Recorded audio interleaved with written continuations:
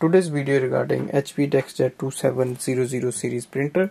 I'm going to show you how to do the Wi-Fi setup using your computer and we are going to connect it with the Wi-Fi network of our home or office. And for that, first step is to switch on the printer and go to the printer's display panel. We need to enter this printer into the setup mode. For that, we need to press and hold the cancel button and the wireless button for 3 seconds altogether.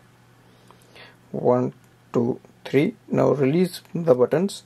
You will see the power button is flashing. After some time it will stay on and the wireless button, which is the blue light, will start to flash. That means your printer has entered into the setup mode.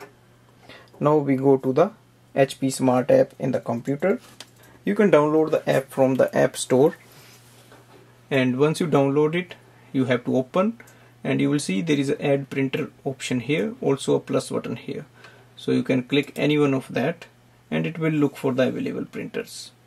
So here we can see HP DeskJet 2700 series and it says setup. So click on that.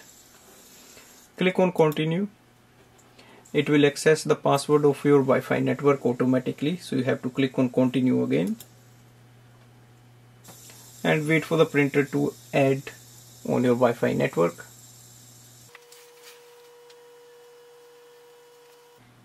So in the end you should be able to see that printer is connected to the Wi-Fi. Click on continue. Click on continue again. Click on the continue button. And if you want, you can join for instant ink or you can just skip it. Enter the postcode you want to use this printer. And click on the continue again.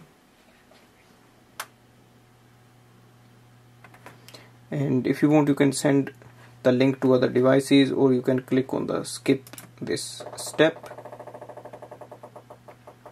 and print now. So that is the confirmation, or you can click on not now and your printer should appear here shortly. So here we can see the printer is available. So if you want, you can do the wireless printing and scanning from here.